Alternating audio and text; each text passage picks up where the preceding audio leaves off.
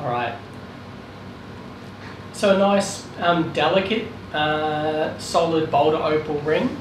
So nice and simple. It's not a overly fiery opal, but there is certainly play of colour there. But it's a very consistent opal ring, so you're always going to get that good colour, even in low light. Yeah.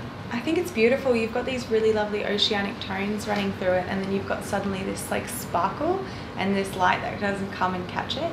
So you do have a mix of the really consistent, strong colour down one side of this opal, and then you've got the fire speckles coming through on the other side.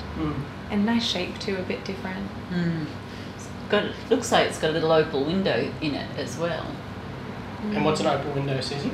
It's where in a boulder opal, it's where the opal also runs in through 90 degree to the face of the opal, so it runs through the stone and you can see it out the back. Yep. Do you want to take it out and see whether it does have a... Is it a window? It does have a window. It does. Susie called that. All right, yeah, very nice. Okay, so that's a solid boulder opal set in 9 carat yellow gold. We'll just get nice and close. Yeah, very pretty. All right, thank you.